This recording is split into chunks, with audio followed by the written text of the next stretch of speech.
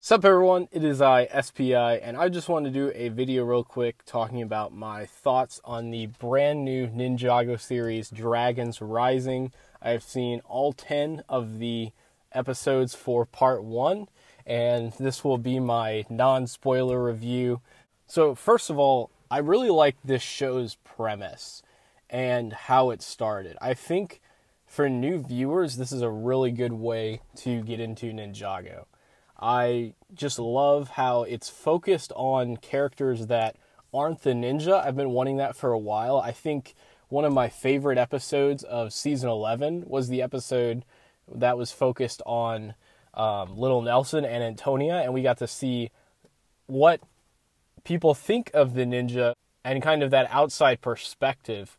It reminded me a lot of the film Kung Fu Panda, how that film starts out with Po, who is a super fan, basically, of the heroes of the land, the Furious Five, and then he eventually trains under them. I think that's so similar to Aaron, how Aaron is kind of like Po. He is the fan of the legendary heroes of the world, and Lloyd is kind of like the Dragon Warrior. Po becomes the Dragon Warrior in Kung Fu Panda, but it would basically be like he would have been a fan as well of the legendary Dragon Warrior if it was someone else, I guess, if that makes any sense. And that's kind of how Aaron is. And it just shows us, like, how much of a legend these ninja are. Like, I don't think the show illustrated that very well in the Wild Brain episodes, especially, I guess, with Crystal Eyes, how they were kind of seen as the villains who were ruining Ninjago City and were put in prison. And this also shows me that Lego could have done this a long time ago. I'm not so sure how it would have worked having more Dragon Hunters after this, but I think after March of the Oni, if Lego just went right into something like this, that would have been awesome. I love the Wild Brain seasons, but some of them, especially the earlier ones, with a good exception being Seabound, because that's a very standout season in my opinion. Some of the Wild Brain seasons are a little too repetitive, just kind of generic ninja adventures. They go off to another realm or another place and fight another villain who will just be defeated at the end of the season. But it seems like this premise completely changes the world of Ninjago, which I love. It's just cool to see new characters, new villains. And yeah, as I mentioned before, just a good starting point for new fans. Like, you don't have to watch the original show. It'll still have characters that longtime Ninjago fans like myself love, like Lloyd and Kai and characters like that. But I love how it takes the time to focus on new characters. One gripe that I have, I think, right now is just that Aaron started to get developed in the first few episodes, but then as the season went along, it focused a lot more on Sora, which is awesome. Like, I love how there's so much character development for Sora. I honestly didn't expect that, but there's still not much that Aaron does in the second half of part 1, and I think that's because he's going to have a lot more to do in part 2, and if that's true, this is all probably fine, but it's just kind of weird to me how in the first episode, they really started to develop Aaron, and then they didn't really do a whole lot with him in some of the later episodes. But yeah, I like how Sora had a lot of character development. I love how they're really setting those two up as main characters.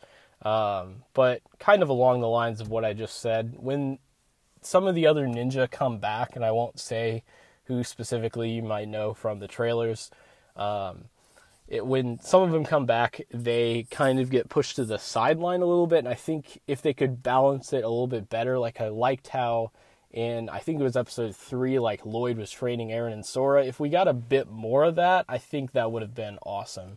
For those of you that don't know, I've worked on a stop motion series for about 5 or so years now called Students of Spinjitzu, and that's basically like a next generation kind of story for Ninjago. It's needed that for a while, and I just love that right now, like, they have that. I want to talk about the villains for a second, specifically Lord Raz. Honestly, I'm a little disappointed with the villains. I think they're incredible villains. They're very formidable foes, and you can really tell that as the series goes on that, hey, these guys are a threat. Like, I love how in past Ninjago seasons, the government or the force kind of controlling the realm, like, that has been primarily good for the most part. But now we have Imperium, and I like how the heroes are kind of, I guess, rebelling against Imperium. Imperium is kind of just merged with Ninjago. I think they really should have developed their main villains more, and specifically Lord Roz. Repton, he's a side character. He doesn't need a ton of development. I would have liked a backstory for him, but I kind of appreciate him as a side character. But Lord Roz specifically, I'm very surprised that they didn't explain his backstory. I think they're probably saving it for part 2. I would be very surprised if they didn't explain it at all, if it was like a Mr. E situation. But yeah, I think that was a mistake. I think they should have set up Lord Roz a bit better. I think they definitely should have set up the Empress a little bit more. So another problem that I had, and I'm going to try to avoid spoilers the best I can here, I think what they did very well is introducing the old lore to new fans in a new and interesting way. And they used the merge to do that. Merging all the realms leads us to having some fun references to stuff like the Realm of Madness and the Cloud Kingdom and other realms that are mentioned. I don't want to spoil too much. It's cool to see like the old lore tied in a new way so that new fans can watch it, but also old fans can go, hey, I know that guy. That's from this other Ninjago season. And I think that's awesome. But if you're a new fan, you don't have to watch the old stuff because it's kind of also new, because it's taking elements from previous seasons, but it's sort of reintroducing them. So I want to talk about the Cloud Kingdom for a second, and I'm going to try to be as non-spoilery as I can. And for those of you who have watched the Students of Spinjitzu series, the Cloud Kingdom is a central part of that series because the main antagonist of the show is someone called Destiny Alterer, and he is someone who basically took over the Cloud Kingdom. He wrote into the scrolls of the Cloud Kingdom that he would have control over Destiny, banished all the other writers. His real name is Nobu. He is a Ninjago character from Possession. So he helped the ninja in Possession. He was the one that changed Fenwick's destiny so that Nimbus, the monster that Fenwick, the Old Master Rider, he trapped the ninja in a place. He sent Nimbus after them. And so Nobu was like, time to change up Fenwick's destiny a bit, and sent Nimbus after Fenwick. If you want to avoid like knowing anything, like skip over this part. I'll have a time card to where you should skip to. But basically what happens is they sort of retcon and nerf the Cloud Kingdom. And it's established very early on in the episode that Lloyd, I think it is, and maybe someone else or maybe one of the other ninjas say like, hey, you guys say you write Destiny, but you really have no control over any of these events. But if you go back and rewatch Possession, it's very clear that, yes, they actually do have control over a lot of the events. And we don't know the extent of that. I sort of get into this a bit in Students of Spinjitzu. Destiny Alter doesn't have control over everything.